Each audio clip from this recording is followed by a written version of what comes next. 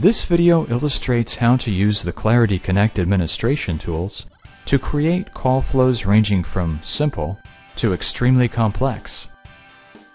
What you see here is an example of a simple call flow created using the editor.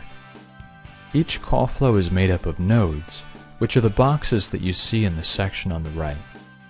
Nodes represent actions you can take, such as playing a prompt, receiving input from the caller, or transferring a call or placing it into a queue. Let's take a look at what this call flow does. We start with a message node to play a greeting to the caller. After that, we use a prompt node to get their input in the main menu. Depending on what key they press, we can either transfer the call, hang it up, or set the call to a particular queue. After assigning a queue to the call, we check whether the current time is within business hours. If it's within, we use an in-queue node to put the call into queue and start playing hold music. If we're outside of business hours, we use a transfer node to send the call to the appropriate voicemail box. Each of these nodes can be edited directly from this window. All you need to do is click on the node and then click the Edit button on the left. That makes the options available for editing. You can give the node a more descriptive name, which shows up in the section on the right. And for the message node, you can also assign a different message prompt.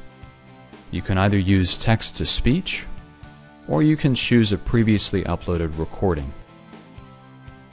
You can also select the next node in sequence. You can choose either a node you've already created, or you can create a brand new node of any type.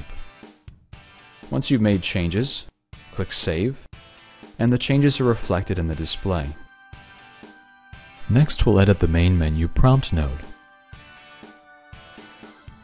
Again, we need to click Edit to enable the options for editing, and we'll create a new branch called Support. This way, when callers say Support at the main menu, they'll be transferred to a different branch in the call flow. We'll send those calls to a new Set Queue node that will assign them to a different queue. Having made our changes, we can now click Save, and the Set Queue node we've created appears in the display on the right. It has a red border around it right now because there are some validation errors. There's also a node missing, the next one after the Set Queue node, and that's indicated by this missing tag on the display. We can fix the validation errors by clicking on the Set Queue node and editing it. First of all, we'll give it a more descriptive name.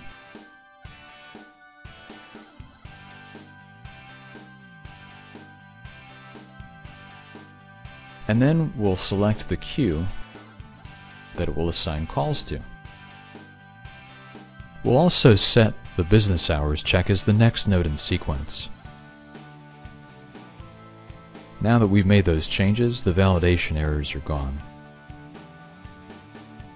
Once your changes are ready, you can click the Publish button to put them into effect for live calls. You can make as many changes as you want before publishing them. All previous revisions of your call flow are also kept in the history.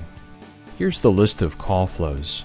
For each call flow, you can view the call flow, edit it, or look at previous revisions. Here's an example of some previous revisions for a larger call flow. You can view any previous revision and revert to it if you like. To finish up, let's take a look at an example of a much larger call flow. This call flow is quite a bit larger and has many different branches. You can use the mouse to zoom in and scroll around to see the entire structure of the call flow. As you've seen from this brief introduction, Clarity Connect's call flow editor allows you to build both simple and complicated call flows with relative ease. If you'd like more information about our call flow editor, please feel free to contact us through our website at connect.claritycon.com.